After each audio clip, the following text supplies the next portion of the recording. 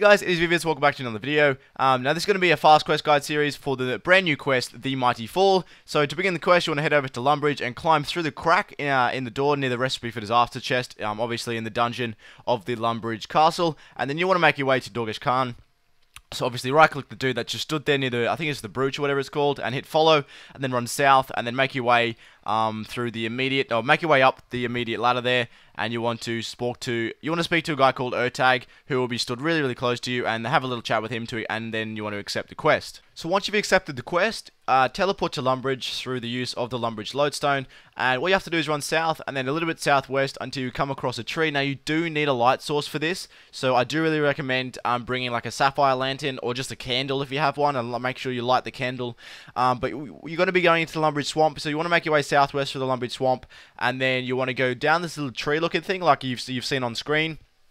And then what you want to be doing is you want to run a little bit south. So initially you want to run south, and then there are like a bunch of trolls down there. So obviously if there's trolls down there, you've done something correct. And then every time you speak to a troll, they'll keep telling you to run east, but you don't actually have to speak to trolls. So just keep running east until you come across General Grador.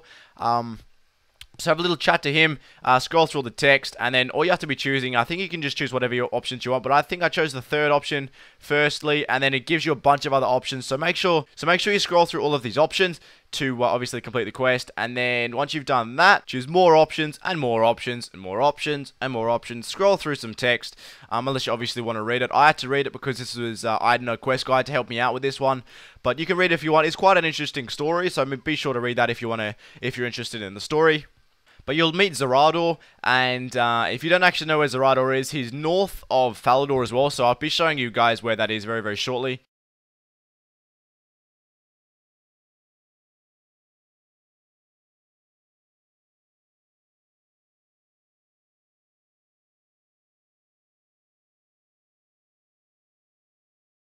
So once you've had a chat to General Grador and Zerador and his old Titsmiggy friends, you want to teleport back to Lumbridge and then go through near the chest, like the crack in the wall again, and make your way back to Dorgesh Khan. And you want to be speaking to Ertag once again, and you'll have a little cutscene and stuff, and you'll speak to Zanik, who will then relocate to north of Falador. You then want to use the Falador lodestone and run north until you find like the green portal, which is located east of the Goblin Village, and then have a little chat to Zanik, who is near the portal, and ask him what do you mean dying, followed by go on, and then choose the second option and scroll through the text until you complete the chat.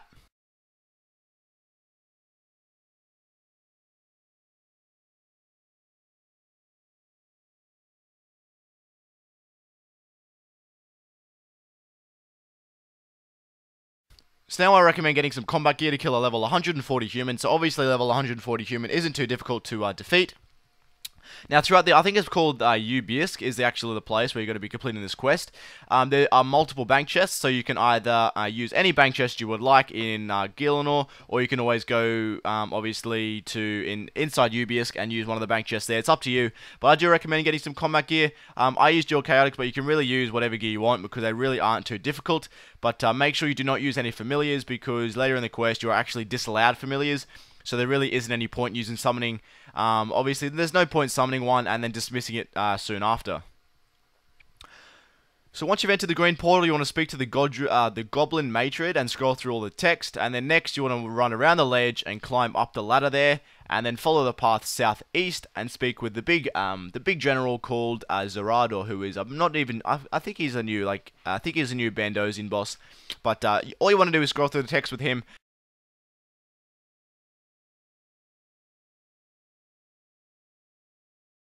For the next part, you have to run down the path to the southwest. I don't actually show it in the video, I don't think.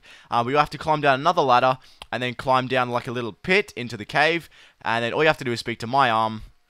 But this little ditch is actually called, quote-unquote, your camp. So if you're ever lost, just open up your map and look for the area called my map. So it's just it's like a little ditch thing. It took me a little while to find, but it really isn't that difficult to locate.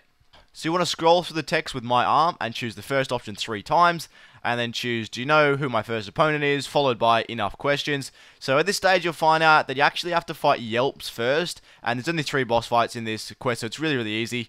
But he is a bit of a pain in the butt. I'm going to explain, how to do the bosses later on in the quest guide.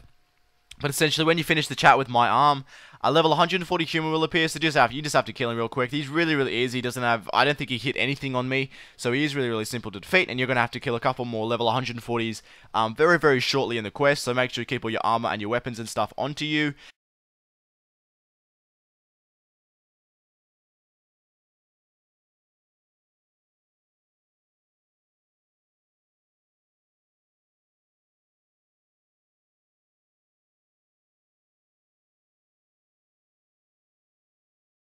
You want to head back to Zerado now, so go back the way you just came and speak with him.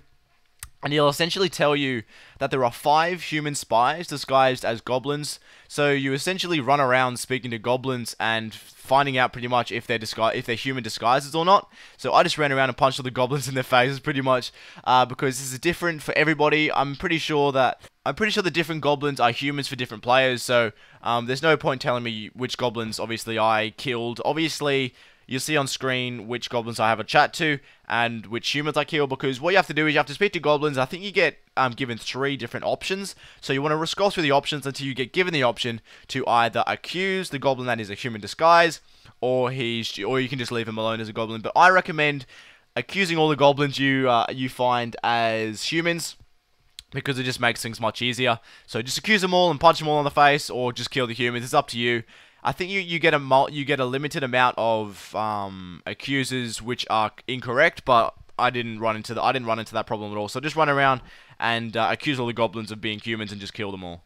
So like I said before, you have to kill the 5 humans, and then you want to make your way back to Zerado. So for this next part, you actually have to kill Yelps. Now he is a bit of a pain in the butt, but essentially all you have to do is avoid his spinning attacks, and the only way to deal damage to him is by killing the minions. Now, I used, I'm pretty sure I used, I used Bandos and a Tetsu Helm with Chaotix, with Drygors, but you really don't need that overkill gear.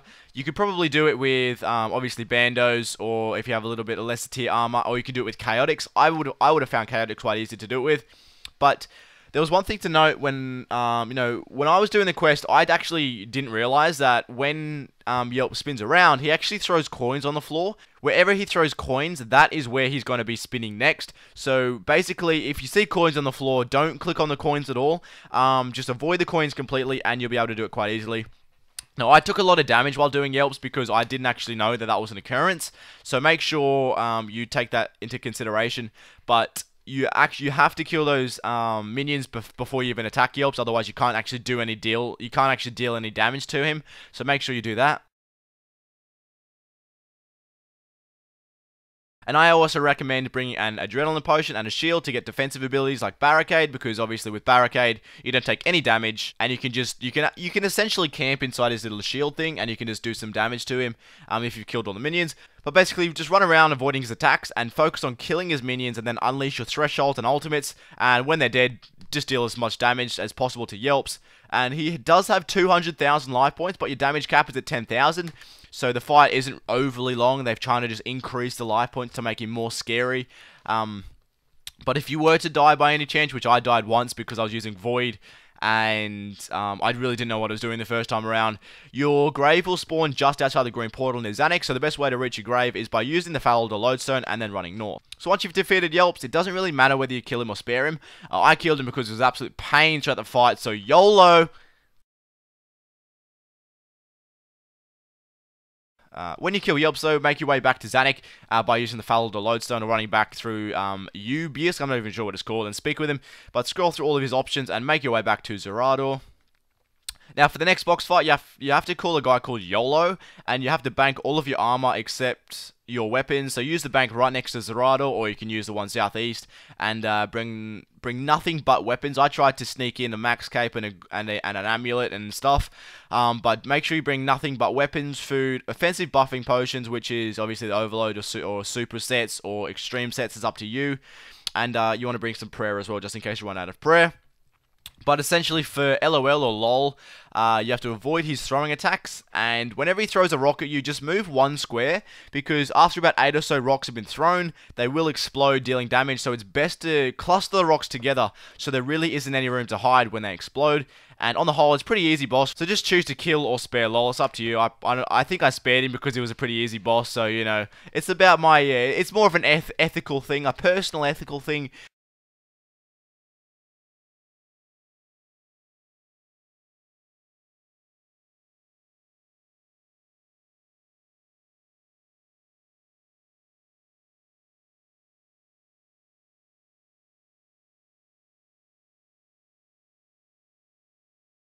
But after speaking with Zerator, once you've killed LOL, he will give you a Zurage in which you need to learn how to use. So to learn how to use it, make your way back to Zanuck, and all you have to do is have a little chat to him and scroll through some of his options, and he will essentially show you how to use the weapon. So he just basically, there's like a little cutscene that occurs, and you instantly learn how to use the weapon, which is fantastic.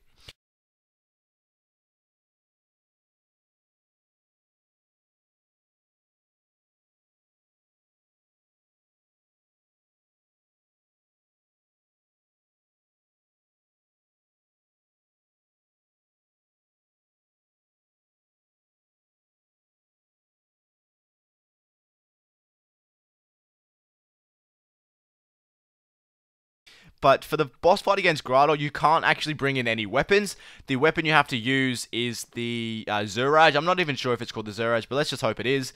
But you want to be using two-handed abilities, so set up your ability bar likewise. So get some, obviously, two-handed abilities on there with some thresholds and some ultimates regarding two-handed swords. But I do recommend using Berserk as well, because the increased damage really does speed the boss fight up. So I do recommend using Berserk, as defensive doesn't really matter in this fight. It's more about tactics. So you have to watch out when Bandos does his special attack, in which he destroys the brown colored ledges around the area. Now, if you actually get caught in one of these attacks, you will die instantly. So it's important to avoid these attacks. So he basically just like crack the rocks on the outside by putting his stick into the ground. And he yells something. I'm not sure what he yells, but he'll yell something, and then he'll crack one of the rocks away, and you'll instantly die if you get caught up in one of those. But every now and again, I don't know what it is, I don't know how to avoid it, but he will actually hit about 3k. Well, he was hitting 3k on me, so make sure you keep your health as high as possible, because there is high potential that he will just smack you a 3k. So it is really, really important throughout this boss fight to keep your health as high as possible. But just keep running around and staying clear of the brown ledges pretty much, and he's a pretty simple boss. Just use your thresholds and use your basics and stuff to build up your adrenaline, and you should be able to kill him quite quickly. So once Grotto is dead, that's basically the quest complete. So all you have to do is speak to Zanuck, who is right next to Zerator, and you actually have to go back to Dorgesh Khan and speak to Ertag to complete the quest. Now, once you've completed the quest, you can actually add a Bandos hilt to the Zurag, and it increases the stats on it. So, you know, that's always an option for you guys if you want to do that. But that's basically the quest, guys. Hopefully they did enjoy. If you have any questions, leave them in the comments below.